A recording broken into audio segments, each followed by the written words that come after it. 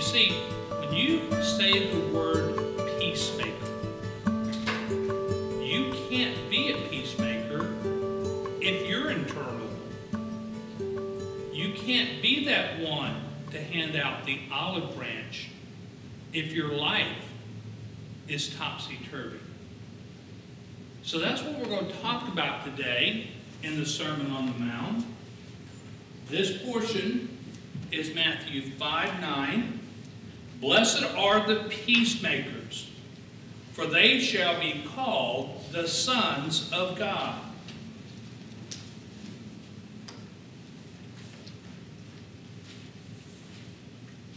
To have peace with others, first you must have peace in yourself. Only Jesus can bring that. It's through that personal relationship that you get your peace as a Christian person. And if you have turmoil inside yourself, how are you? We talked about this in Sunday school this morning because this ties right in with the love message. How can you show peace, love, long-suffering, all those fruits of the Spirit to others if you're not at peace yourself? Finding that internal peace.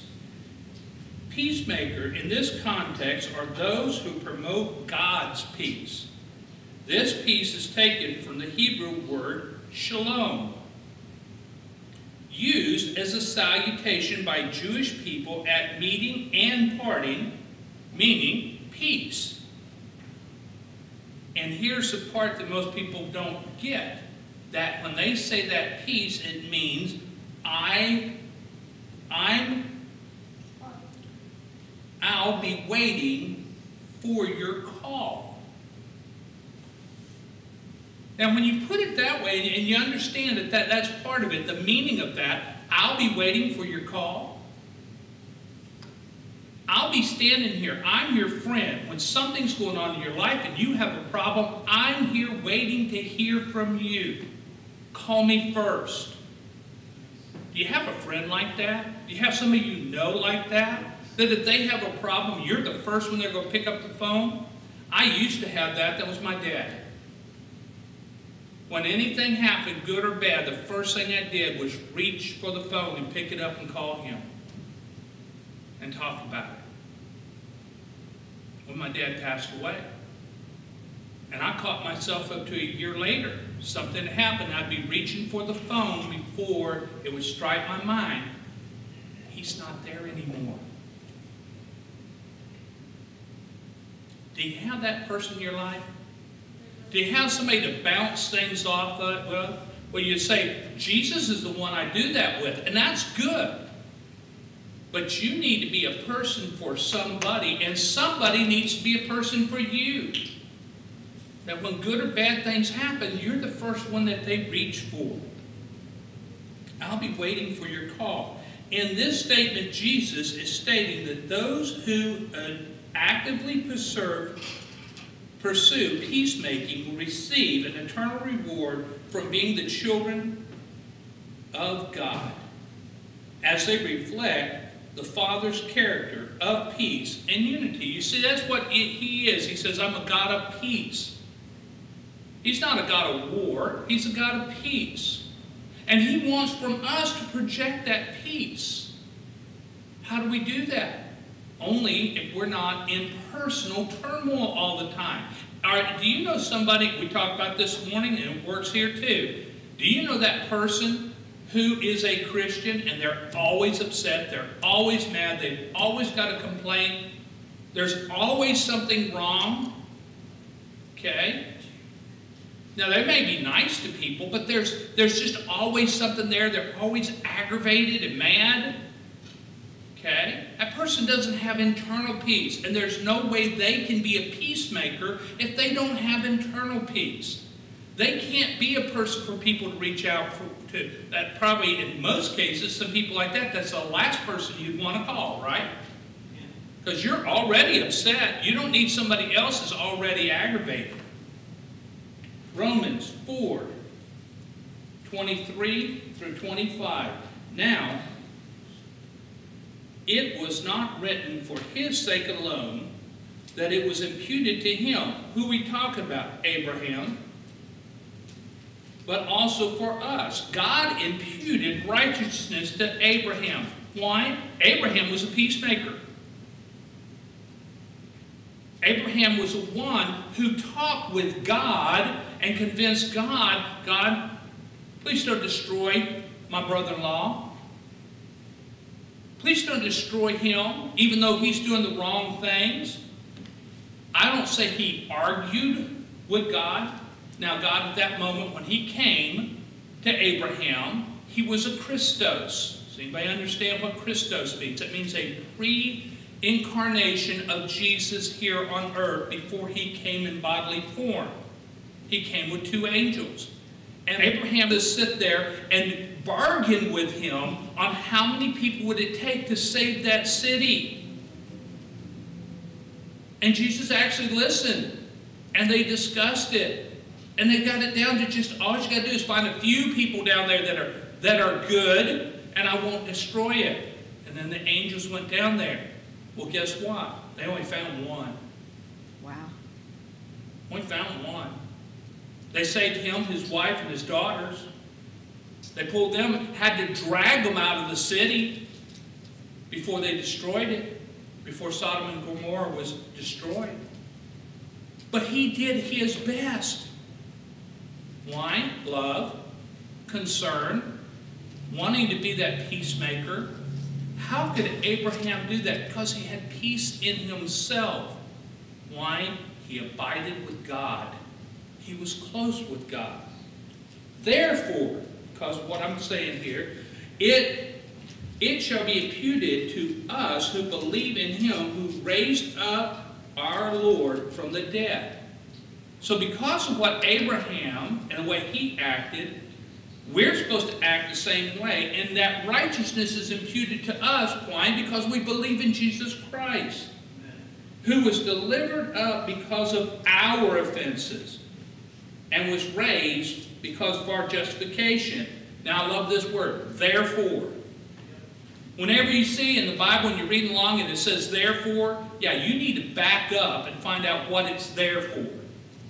Therefore, having been justified by faith, we have peace with God through our Lord Jesus Christ, through whom also we have access by faith unto the grace which we stand and are rejoiced in the hope of the glory of God.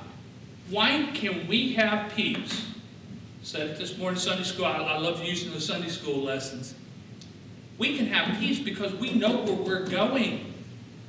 When your life is in turmoil and everything is upside down, you know what you can do? Stop for a moment and remind yourself, we won.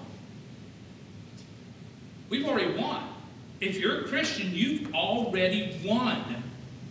You know where you're going. You know what you've got coming. You won. In that alone, it can give you peace. Paul says, in whatever situation I am, I can be happy. Whether I'm in the prison house, which at the time he wrote that he was in prison, or whether I have abundance, I can be happy. Why? Because my happiness is not relied on by the situation and the people around me. That's not what gives him his peace. His peace is in Jesus Christ. And knowing who and what and who he belongs to. Romans 14, 6 through 18. I know that I am convinced that by the Lord Jesus, that there is nothing unclean of itself. You understand you have freedom? There's nothing unclean to you. There's no sin that won't be forgiven. Oh, wait a minute. What now? Now, we're not supposed to sin. They said, Paul says, should I sin that there be more grace? Forbid it. But you are free, you are forgiven once you're a Christian for anything that you do from that point on. You have no condemnation.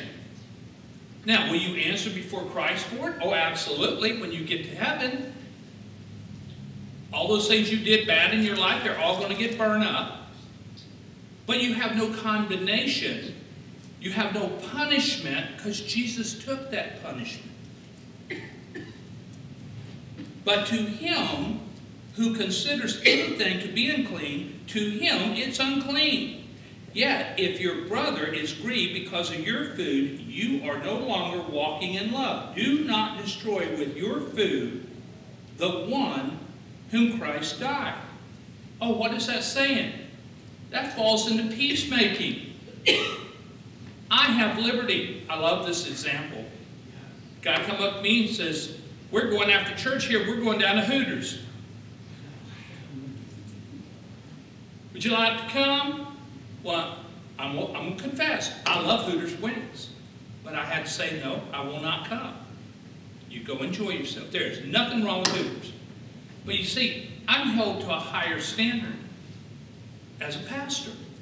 Because if somebody in my congregation sees me down at Hooters, what's in their mind? Well, if it's okay for a pastor to go do that, then I should be able to do this over here. And it's not up to me to destroy a weak Christian just because I know I have liberty. And there's nothing wrong with what I do, but I have to be kind to others and consider their situation. Peacemaking. Therefore, do not let your good be spoken of as evil. For the kingdom of God is not eating and drinking, but righteousness and peace and joy of the Holy Spirit. For he who serves Christ in these things is acceptable to God and approved by men. Live your life so you're not offending others. Yeah. We talked about this morning. That's a type of love. Giving up sacrificially what you have the right to do so it doesn't offend somebody else. Hard thought. Oh, you mean give up my rights? We're all about rights. You know, our right to do this, our right to do that. Is there kindness to that? Are you showing the fruits of the Spirit? Patience, long-suffering, and on. So that's something you have to consider. Jesus says you're not supposed to offend others. Colossians 1:19 and 20. For it pleased the Father that in him all the fullness should dwell, and by him to reconcile all things to him, by him, whether things on earth or things in heaven, being made peace through the blood of his cross. You see, all things can be made peaceful once you hold it up to the cross.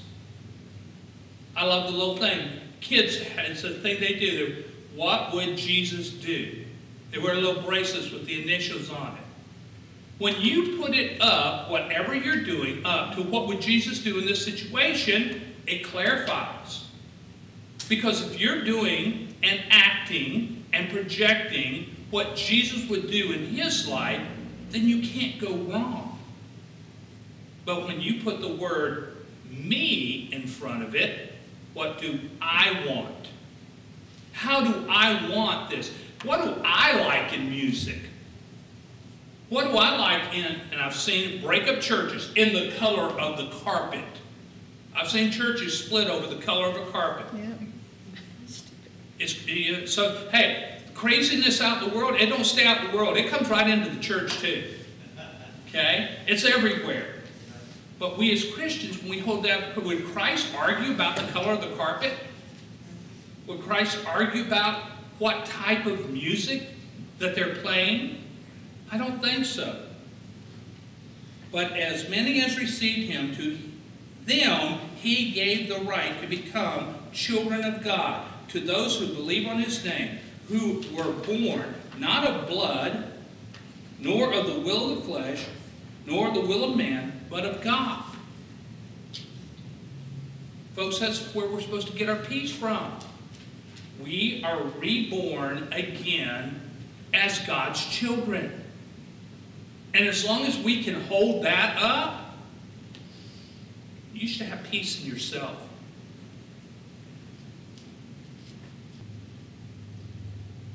Blessed are the peacemakers, for they shall be called sons of God. They shall be called sons of God. The peacemakers are called the children of God, or the sons of God, because through faith and trust in Jesus Christ will receive the eternal reward of being a child of God. Their knowledge of this coming reward is what makes them blessed, and their peacemaking comes from the fruits of the Spirit inside them. Peacemaking is not a fruit of the Spirit, by the way. Peacemaking is what happens when you show the fruits of the Spirit. Talked about this morning, people who are caregivers. A person looked at me and said, I don't think I love my mama. Okay, well, let's talk about this. Do you get mad at your mama? Yeah. Does she make you aggravated? Yeah. Have you yelled at her? Yeah. What else do you do? Well, I take her to the doctor and I feed her and I get her to her appointments and I go buy her things, and when she needs to have her nails done or her hair done, I take her down there. I said, you love your mama. Why? Because love is not a word, it is an action verb. It's not what you say, it's what you do. Peacemaking is showing that love for other people in what you do, not what you say. Are you being a peacemaker to somebody's life when their life's in turmoil and they don't know how they're going to get to the doctor and they have to get there because they can't get their medicine? Are you the one that steps up and says, hey, I can drive you down there. Hey, let me help you out here. It's the acts of love that show the fruits of the Spirit. Their knowledge of the coming reward is what makes them blessed. And their peacemaking comes from the fruits of Spirit inside them. The Holy Spirit lives inside you. It says, if the Holy Spirit lives inside you, you will produce fruit. Now, people misunderstand that. Is fruit bringing people to salvation? It can be. But where does that salvation come from? From the fruits of the Spirit. From long-suffering, from love, from all those things that you do. That is the things that you do that help bring people, you being there. By the way, nobody saves anybody. You don't save somebody. God saved them. How did He save them? Through the Holy Spirit. So the Holy Spirit has to touch a person's heart. And once it's touched his heart, and you happen to be there with the right scriptures and all, God touches that heart and they come to know Jesus. Congratulations, you got to be there when it happened. He may have even used you a little bit. And you read in the scripture. But it's because of the love that you showed and the fruits of your Spirit that that person was able to do that. For you are all sons of God through faith in Jesus Christ. For as many of you as were baptized into Christ have put on Christ.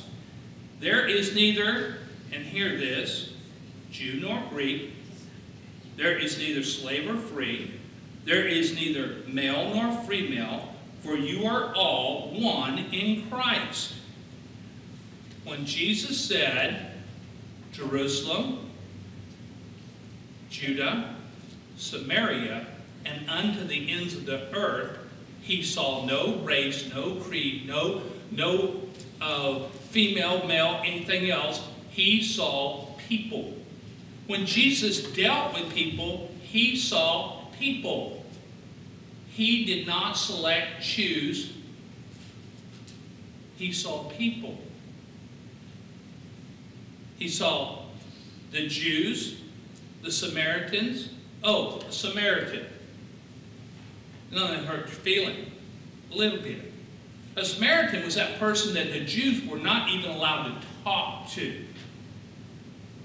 They weren't allowed to go in their house. They weren't allowed to eat food with them or anything else. And here's the crazy thing. And it went back generations, hundreds and hundreds of years. when the Israelis went into Babylon, and there were a few Jews, and they brought in this foreign nation to run Israel while they were all in Babylon. The people that they brought in were all dying off because they didn't know how to live in that land. They were from a different land. So what did they do? They went and got some of the Jews that were in Babylon, and they brought them back to teach these people how to work the land, how to fight off the animals that were in that land, all those type of things. Well, guess what? They intermarried. And they weren't pure Jew anymore. And when the Jewish nation did get back, they rejected them. And they became the Samaritans. Now you know what Samaritan is. And because they were not pure blood Jew, they were not allowed to come to the temple. They were not allowed to worship the way the Jews did. Was that peacemaking? Was that peacemaking hundreds of years later? You see, these schisms exist all over our world today of who we will and won't accept. We are supposed to show the fruits of the Spirit. Can we do that easy? No, through the Holy Spirit. It's the only way we're able to do these things is through the Holy Spirit and through the fruits of the Spirit. Philippians 4:9. The things which you learn and receive and hear and saw in me, do these, and the God of peace will be with you. This is Jesus speaking. What did I do? How did I act? Did I talk to the Samaritan woman? Did I go across the sea there and take the man in the tomb and cast the devils out of him? Was I love this word, particular with who I shared Jesus with who I did good for? No, he wasn't. And he expects the same from us. Romans 8:14. For as many as were led by the Spirit of God, these are the sons of God. And when it says sons, in the original language, people, we're talking about the people of God. If you are saved and you have the Holy Spirit inside you because you were saved, you are a son, child, daughter of God. You belong to the royal kingdom. You are part of those who forevermore will live. You have earned a place in heaven where you will spend your eternity. So the next question, if we'll spend an eternity in heaven, if you already have a place waiting for you, and you're living a short life of 80 or 90 years, every now and then you get somebody who lives past 90, but not very often. We've had a couple. But that is a very short span in life. I was looking at a timeline, and it shows all the way back from Abraham to today. And you can't find a pencil with a lead small enough to draw a line on that timeline that would exist or represent your life. That's how short your life is. It seems like yesterday that they were shaving my head in boot camp, and I was going running the courses and stuff, become a brand new sailor. Folks, that was over 60 years ago. It goes by fast. We are headed, running headlong towards eternity.